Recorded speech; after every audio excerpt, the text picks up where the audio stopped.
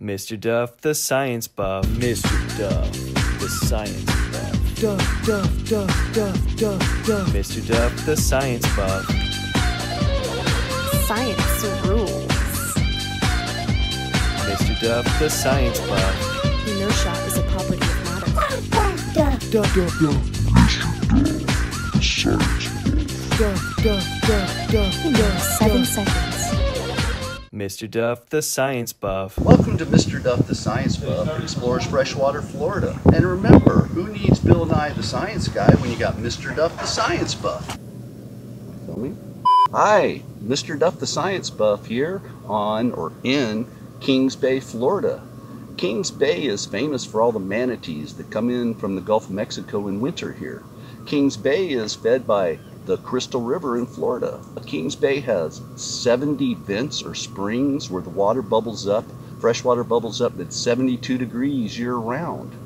The manatees come in here when the Gulf of Mexico gets cold. They come in here to stay warm and eat the grass. This is basically Manateesville. As I mentioned, Kings Bay and Crystal River have 70 springs or vents that fresh water bubbles up. Why is that? Well, it's because of the way Florida was created. You ever thought about how Florida came to be?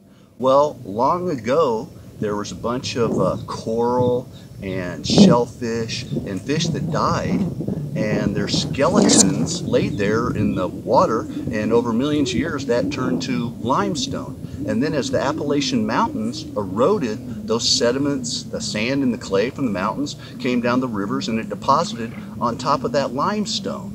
So Florida has a lot of limestone, and that is porous.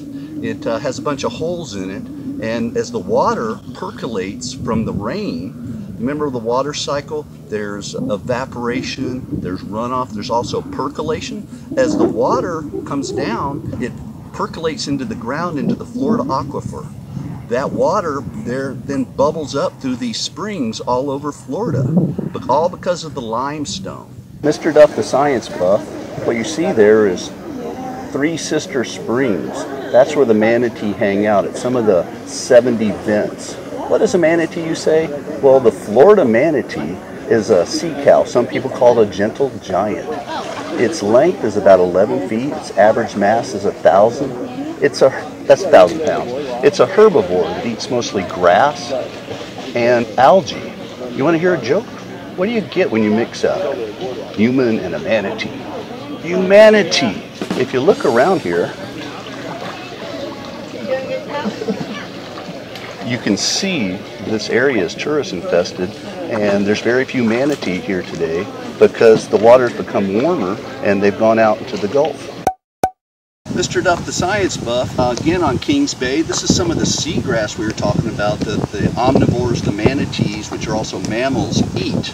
They also eat algae. Remember, as I mentioned, they're 1,000 pounds. Their mass is 1,000 pounds, so they got to eat a lot of this. So it can become a problem with a lot of manatees in Kings Bay. You know what I'm talking about?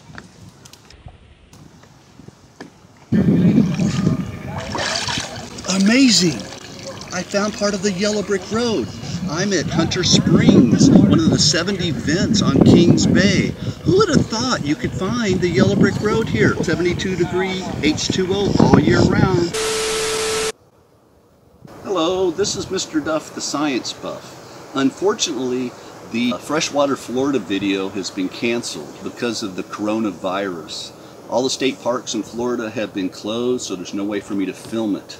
I want all of my friends and students to know I miss them greatly, and please try these keeps.